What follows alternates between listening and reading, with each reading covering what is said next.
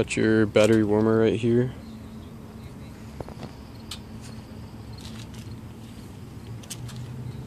Everything is stock except for that right there.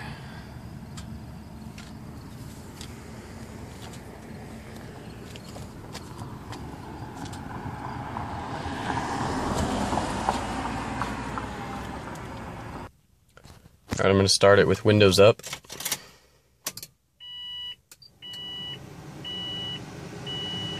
There's the DVD player. It's can play DVDs, iPod, whatever, and it will play when you're driving as well. I'll turn off the AC so you don't hear that.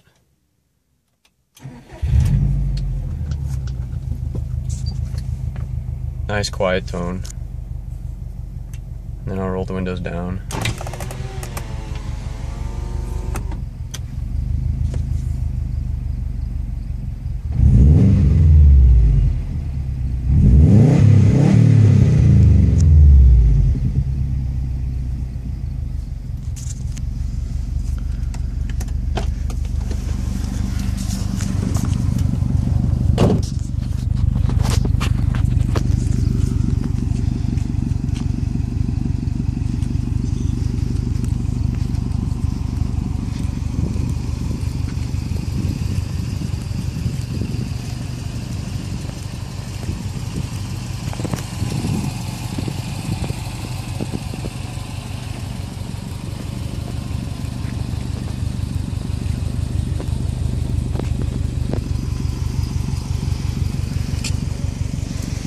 Black leather and suede.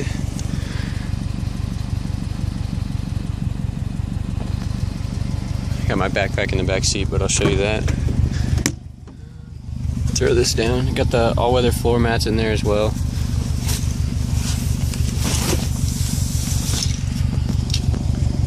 There are the back seats.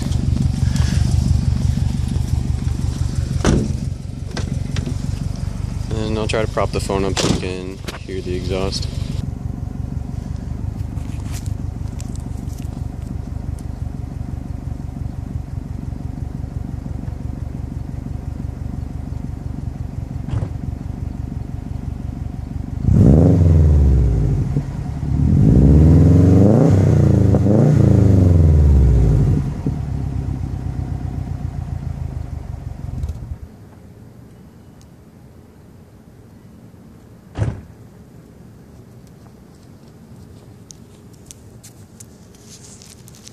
Alright, and then last but not least, I'll show you the interior a little bit. You got your Cobb access port tuner here. It's on a mount that mounts to the air conditioning vent there. You have your drink vent here, or not drink vent, I'm sorry, cup holder. The Cobb, I have the cord for it. You just plug it in down here if you need to run diagnostics, like if there's a check engine light or anything like that. You can retune it as well. It's on a stage 2 off-the-shelf tune from Cobb Tuning. Let's see what else. Here's the switch for the passenger seat heater and massager. Center differential adjustment. Your mirrors have the Cobb not short shifter, but just the shift knob because the leather on the factory when it started peeling. As you can tell, very clean car. As the rear view mirror, it's auto dimming and tells you your cardinal direction.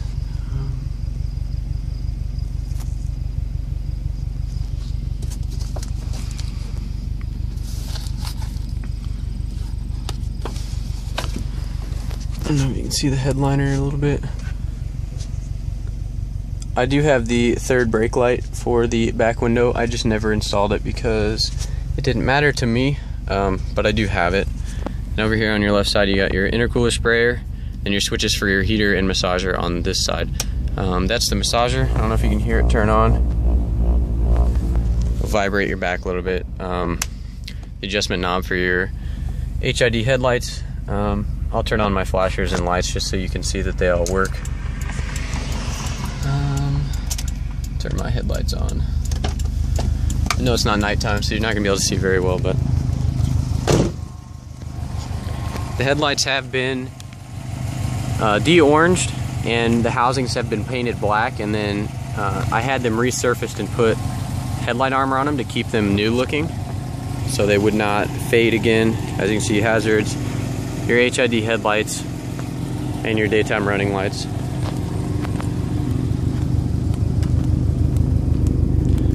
And again, flashers, and you can see your running lights.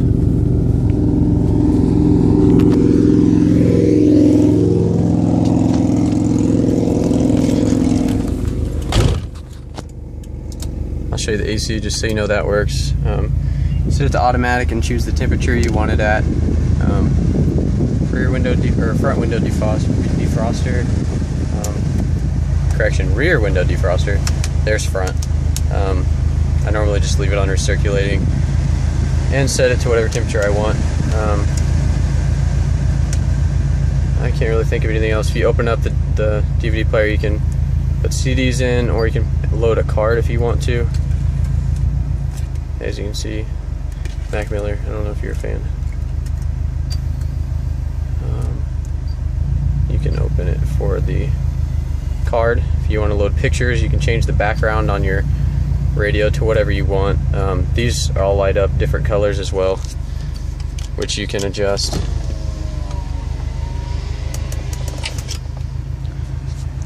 And you can turn the display off if you're driving at night and you don't really like having that bright light, which I do most of the time. You can also adjust your brightness of your interior lights as well.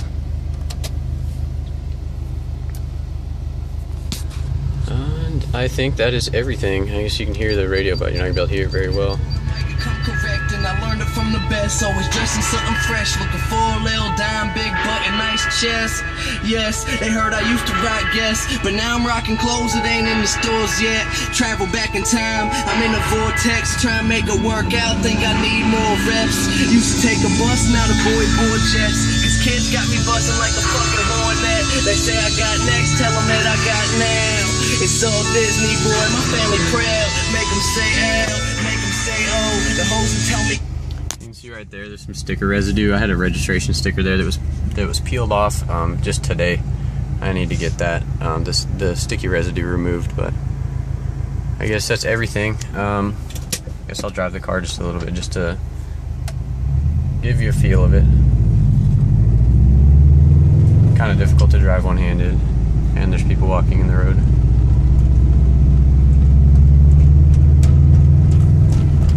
Clutch is still strong.